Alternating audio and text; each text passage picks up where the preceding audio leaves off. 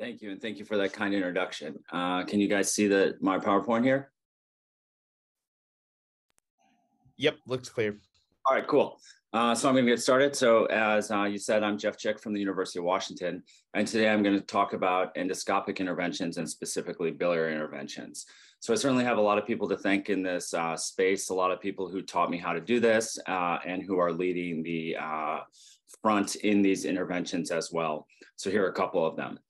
So I'll talk a little bit about the indications for biliary interventions, talk a little bit about the patients and the equipment that we use, show a couple of the steps, and then finally show a variety of clinical cases.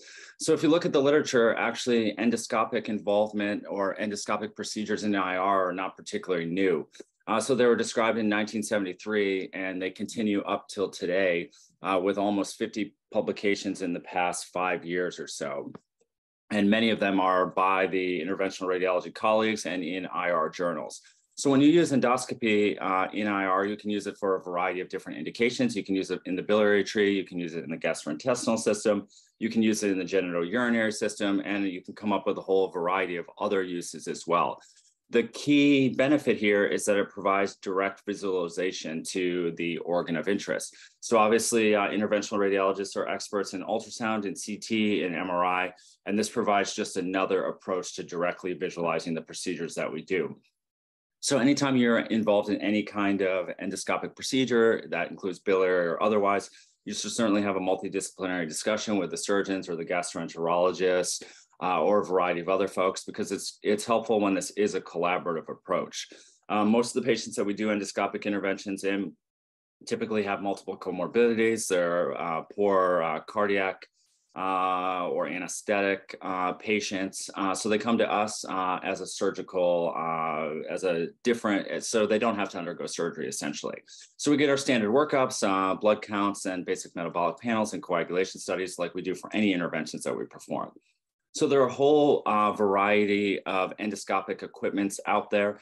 They can be broken down into flexible and rigid scopes. They can also be broken down into reusable and disposable scopes. So they change in range from 7.9 French, which is relatively small, all the way up to the rigid endoscope, which is 22.5 French. And then we have a variety of different devices that can go through the endoscopes. They're including baskets, stone breaking devices, and a variety of lasers. So this is, if you use a reusable scope, the flexible scopes or the rigid endoscopes, this is what the towers look like. They come from the operating room. These are the scopes that many of the gastroenterologists or urologists use, and we can use them as well. And they consist of a monitor and a variety of equipment to hook up the endoscope and to view what you're doing. So here's just a couple of the endoscopes that we use. So this is one of the standard reusable flexible endoscopes. This is a ureteroscope. This is one of the scopes that the urologists use. Most of them have this tail where you can sort of fan the beam to see what you're looking at. They also have an attachment area where we attach a camera and a light source as well. This is one of the original disposable scopes. This is the LithoView. This is kind of the predecessor to the Spyglass Discover, which many of us use today. And this is a scope that comes with its own monitor. This is also a urology-based scope. It's a single-use scope, and it's very easy to use kind of off the shelf. This is the newest item on the market, or relatively new in the past couple of years. This is a Spyglass Discover. This is a short, disposable, flexible endoscope. This is the scope that we use for many of the biliary interventions or a variety of interventions anywhere. It's a single-use scope. It comes with its own sort of hookup here for saline, which is a benefit. It has its own lithotripter or stone-breaking device, and it can hook directly to your PAC system. So this is pretty much a game changer in this field. So this is one of the reusable scopes. This is the Workhorse flexible scope. This is a 16.5 French scope, and this is also a fantastic scope for biliary work, for urologic work, for gastrointestinal work as well. And this is in contradistinction to the rigid endoscope. This is a 22.5 French rigid endoscope. This is also a reusable scope, and this is the best scope for removing gallstones and also for removing a variety of Staghorn calculi or renal calculi in general. So typically before we perform any of these interventions, whether it's in the biliary tree or outside the biliary tree, we give antibiotics. You can use anesthesia, but you absolutely don't have to. In the past, we typically used to place oral gastric tubes and rectal tubes. to prevent electrolyte derangements. Some centers do this, some don't. We place a bear hug around the patient to keep them warm. In the case of some of the reusable scopes, we use pressurized saline to power the scopes. In the case of the Spyglass Discover, it has its own irrigation system. We place cranial drapes on the patient to sort of clean up the mess so there isn't water everywhere. So these are some of the pressurized saline bags that help run some of the reusable scopes, essentially, so you can see what you're doing and so it clears debris from the scope itself. So initially, we place these cranial drapes on the patient so that the patient stays water-free and so your angiosuite doesn't get covered with water. Some of the flexible scopes and the reusable scopes, we white balance them and then we sort of adjust the focus so you can see what you're looking at. The Spyglass Discover and some of the other single-use scopes don't require this step. And then we get access to what we're doing. So whether this is the biliary tree, whether this is the gallbladder, whether this is the stomach, or whether this is the kidney, we get access to the structure. It can be in the same setting. It can be, they can previously had a tube in place. And then we dilate up the tract using a variety of dilation balloons. This is an example of the barred X-Force balloon, which is up a 30 French balloon or up to a 30 French balloon for access for either the flexible endoscopes or for the rigid endoscopes. Then we get to work. So we put the either the flexible scope or the rigid scope into the organ of interest, and we can see direct visualization of what we're looking at, whether that's gallstones, whether that's choledocholithiasis in the biliary tree, whether that's kidney stones, or whether that's some sort of foreign body in the stomach. And then through these devices go a whole bunch of different additional devices. End-circle graspers are essentially a stone grasping device. We can use a variety of lithotripters, which are stone-breaking devices. And we can use a variety of lasers, such as the CO2 laser or the holmium laser, which are also foreign body and stone-breaking devices. It's just an example of one of the baskets. This is a zero-tip basket, which is a nitinol basket. There's also the end-circle grasper and a variety of other baskets as well. And you can kind of see the basket in action here. This is either grabbing a stone in the biliary tree or in the genitourinary system or in the gallbladder and pulling them out through the scope. We also have a variety of nets and other devices. This is a Roth net, which is from gastroenterology, and this can be particularly useful for removing bezoars or a variety of other devices, gallstones in particular. This is just an example of a couple of lithotripters here. So you can see lithotripter here, which is a stone breaking device, which fragments the stones into a variety of smaller pieces, and then we can remove them either with balloons or with baskets or with graspers or so forth. This is an ultrasound based coring element, also known as a lithotripter here.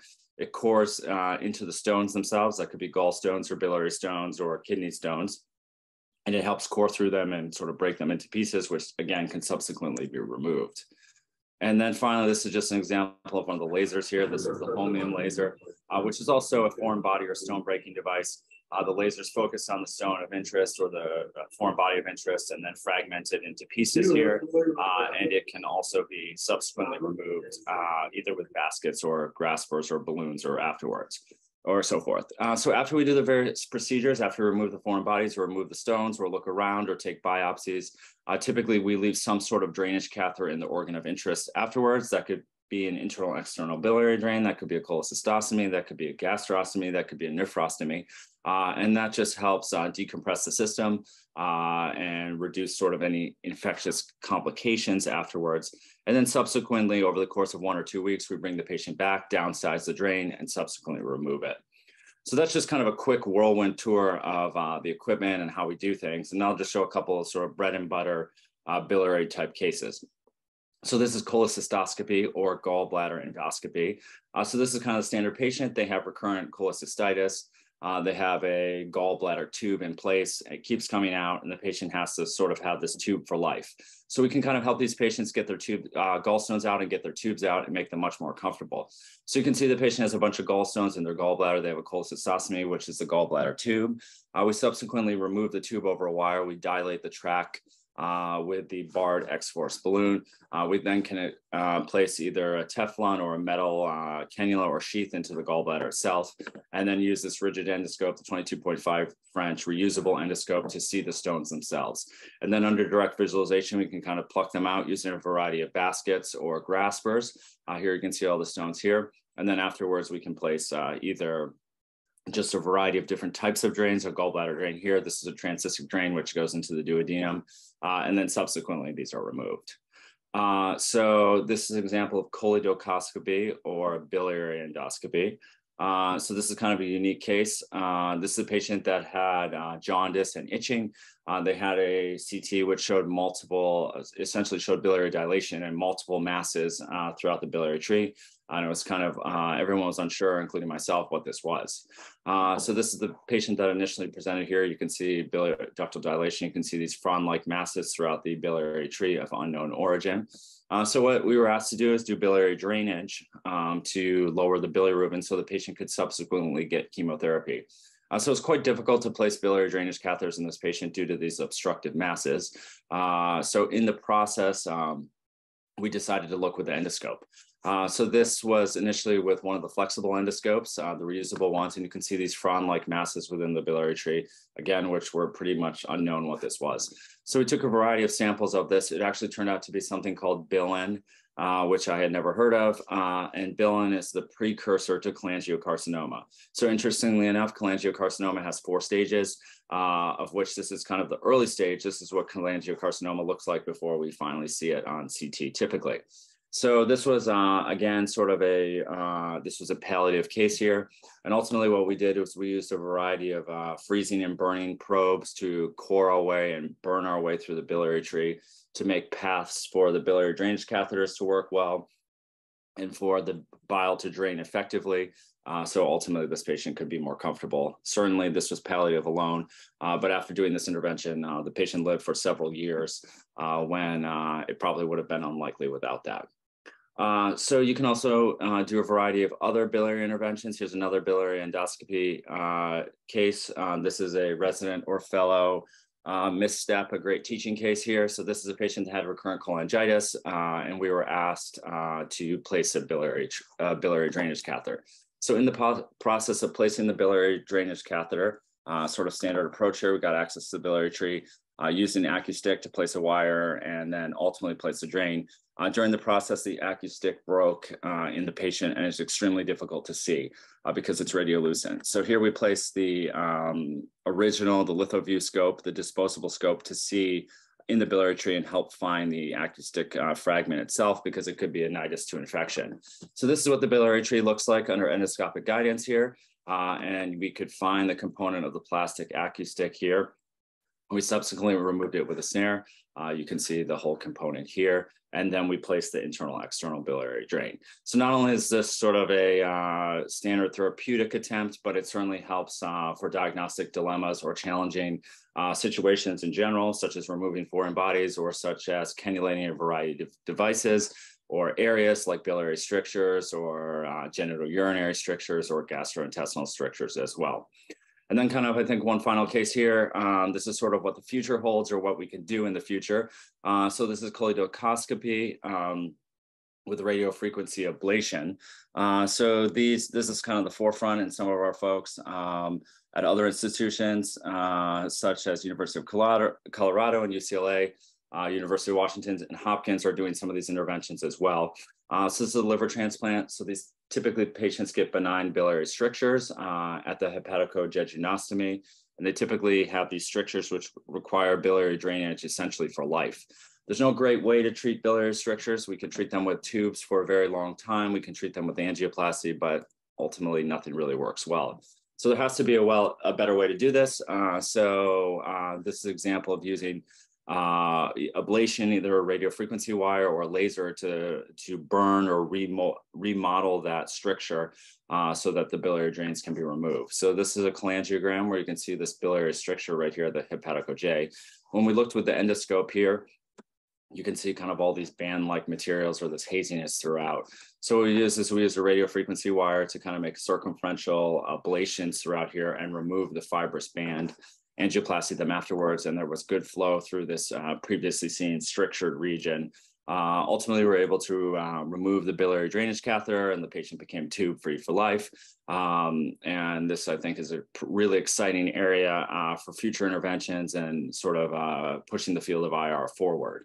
And with that, that's kind of a quick overview of endoscopy and biliary endoscopy in particular. So I showed you guys a little bit about how we do patients, some of the equipment that's out there, several devices, meaning the reusable and disposable scopes, the flexible and the rigid scopes, and how essentially this can be an adjunct for our current image guidance. It's certainly extremely helpful and can be used nearly in any part of the body, and can really help our field in general and help make procedures safer and faster. And as I said, you can definitely use it in any kind of situation that you can imagine. Myself and some of our colleagues across the country have innumerable cases of kind of weird and unusual things that we're happy to show you at other time points. A variety of references here. And if you're interested, some of my colleagues and myself have published kind of like a how-to-do guide for several of these things. Some of them are in the literature here, and then there's a whole kind of edition of Techniques in Vascular Interventional Radiology from 2019 that sort of describes the process in general. A few papers have come out in JVIR recently, and there continue to be more and more. We're working on some clinical trials with SIR and some collaborative databases to kind of make this more mainstream throughout all of IR. And with that, I encourage you guys to all be involved. You chose the most exciting field in all of medicine. And with that, thank you again for having me, and I'm happy to answer any questions.